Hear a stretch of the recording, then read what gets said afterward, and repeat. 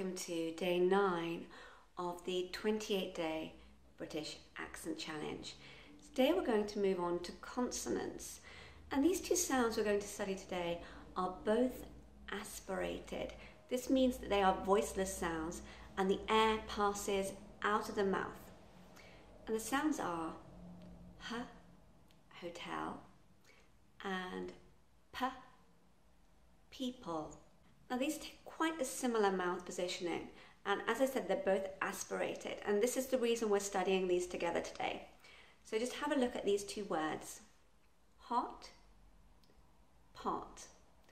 The main difference here is that with the P, the lips come together, P, P, P. But you'll notice that in both cases, I am pulling in these muscles around the cheek area, and a very good exercise to help you to feel this sensation and also to practice using these muscles is to stifle a smile. Another very good warm-up for these sounds is to stifle a smile and hum. People, pound, pie, permanent. So you'll notice I'm using these muscles, I'm stifling a smile. I'm also lifting the palate slightly, and this just helps us to channel the air into these cavities at the back of the mouth to stop the air rushing forwards too much. So it's all about controlling the airflow in order to have nice strong vowels after the consonant sounds. Permanent, people. So I'm stifling a smile and I'm lifting up the palate slightly. Really, it's all about intention. So I'm setting the intention to send the sound back, and I'm controlling it by using these muscles here in the cheeks.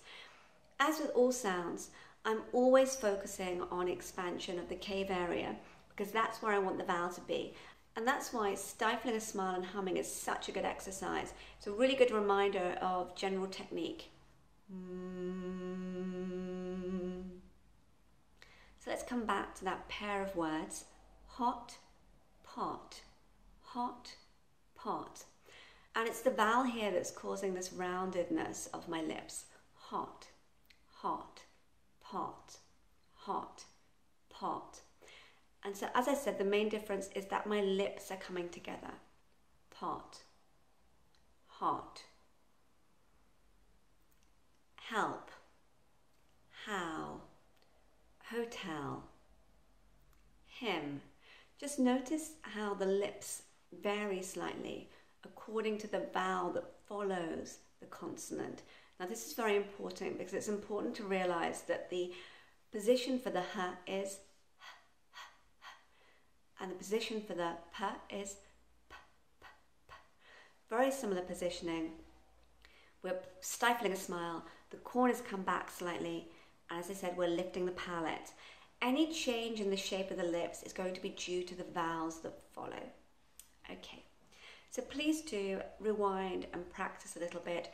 Go over these words, pause, take a mirror, look in the mirror, and do make sure that you've got the positioning correct and feel comfortable with the pronunciation before you move on to the sentences. As always, it's really good just to pronounce the sounds on their own to start with.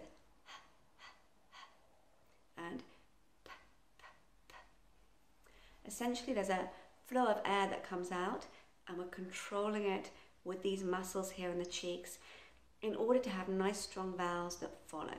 Okay, so it's a really important point, which is why I've repeated it.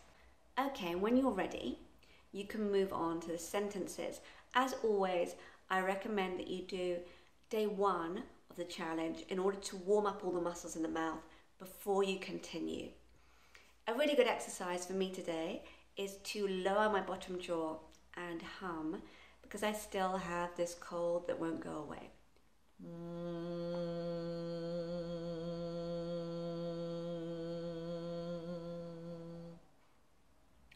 And as I've said in previous videos, this is a really good exercise to take the voice away from the nose and into the throat.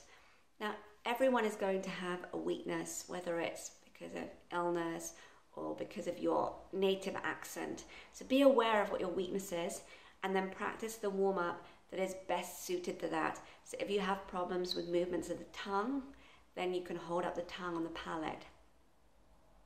And you can even hold something up there. And we'll look more at this when we practice sounds which require the movement of the tongue. For me, it's lowering the bottom jaw and humming. For you, it could also be stifling a smile and humming. I think most people really benefit from doing this one. And obviously it's very relevant today with the sounds we're covering. So when you're ready, when you've warmed up, when you've practiced enough, we will do the sentences. Peter Piper picked a peck of pickled pepper. Now, in order to pronounce this tongue twister clearly, you really do need to stifle a smile. Otherwise, you're going to trip over your tongue and your lips and everything with all those P sounds, okay? Peter Piper picked a peck of pickled pepper. In addition, you want to be lifting the palate. How can a horse have his home in a hotel? How many people appear to heat up a pot of porridge? So you're going to notice that you really do need to use the muscles in the cheeks by stifling a smile in order to get through the whole of this. Obviously, when we do the exercise, stifling a smile and humming, it's going to be a little bit more exaggerated, but it's still necessary when you're speaking in order to control the airflow. We'd heard of a hotel especially for important people. Now, as you probably noticed, I did all these sentences quite slowly. If you're more advanced, then you can speed up, and that's going to be more natural because in British English, we use something called fast speech, and I keep repeating this every day because it's very important. For instance, we're not going to say, we had heard, we're going to say, we'd heard, which is what I did today. But just to be aware that the speed is quite important. To start with, you want to speak slowly in order to pronounce the words clearly, but going forwards, if you speak too slowly, it's going to affect your rhythm and your emphasis, and it just won't sound very natural. And obviously there's a difference between reading and speaking. So I would recommend that you do all the sentences slowly first, and then you have a look at them. And when you're fairly sure that you can remember them off by heart, say them as naturally as you possibly can, as if it's a part of natural conversation. Some sentences will be easier than others because obviously Peter Piper picked a peck of pickled pepper is not a very natural sentence, okay, but it's a really good one for practicing the P. So I'm going to go through them quite quickly for you now. How can a horse have his home in a hotel? How many people appear to heat up a pot of porridge? We'd heard of a hotel especially for important people. And you'll notice that the faster I speak, the more I tend to use these muscles here to help with the flow. And obviously it stops me from tripping over my tongue. And my focus is more and more on these cavities in the back of the mouth. So the more you can warm up that area, the better. Thanks so much for joining me today.